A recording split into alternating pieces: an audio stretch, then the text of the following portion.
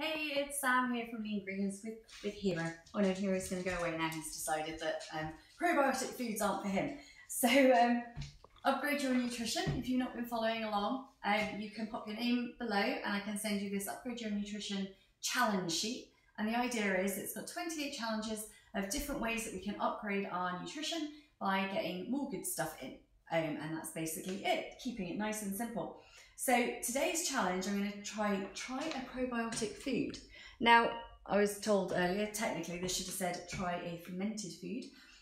Fermented foods such as kefir, kombucha and sauerkraut, just 3 examples of foods that are like naturally preserved, let's say. Is that the right word to use? I think that's the right word to use. And as such, it creates active cultures, which you have probably heard of being termed as a probiotic.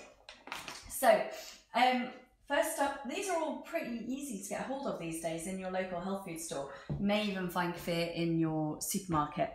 Waitrose do a really nice one, but we don't have a Waitrose up here. So this is basically original bio-live drink. So a bit like when we were talking about the natural yogurt, this one has in it, I can find the ingredients, it should basically say milk and kefir culture. You can make your own kefir. I did that a couple of years ago. I was making a batch. You could buy a culture, you mix it with milk, you leave it a couple of days in a jar on the side, and it ferments and creates kefir. So I'm going to just pour a little bit of this out for you. This is quite a thick one. I really like the taste of this one because it's actually, I love creamy things, and this is really nice and thick and creamy. It's quite smooth as well, by the looks of it. It's very smooth, yeah. Some of them can be a little more lumpy, cottage cheesy, let's say. So this one, you could drink it, you could have it on top of cereal, you could have it instead of yogurt, you could put it in smoothies, and it has a really nice, pleasant, smooth taste. So that's kefir. Another increasingly more popular fermented food is a drink called kombucha. Now, we were in the US last month, and in every single cafe we went into, we were in Austin, Texas, and in every single cafe, they had kombucha.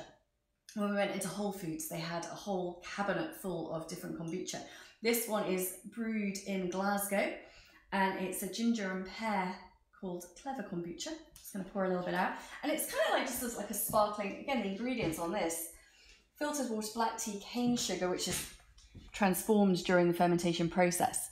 Kombucha culture, again, you need a culture to start the fermentation process, and patience. I like that they got that on the ingredients list.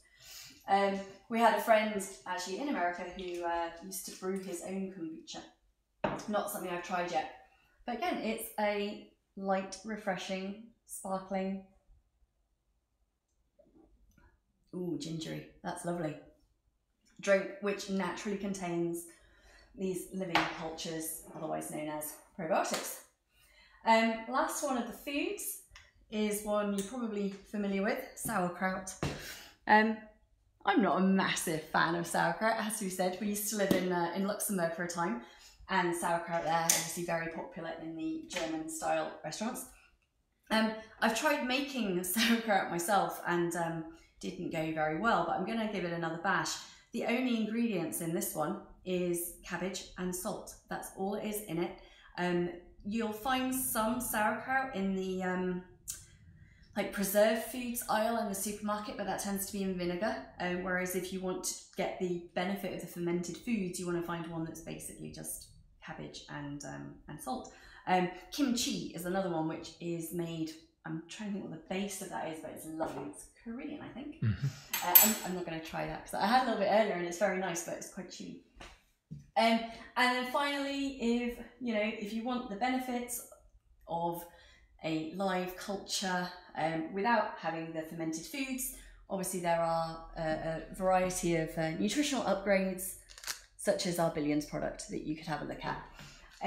That's about it really for fermented foods. Give them a shot. There are other ones out there. Google it, see what you think. If you're going to give one a try, let us know. Let us know if we've missed a trick in something that we should have included.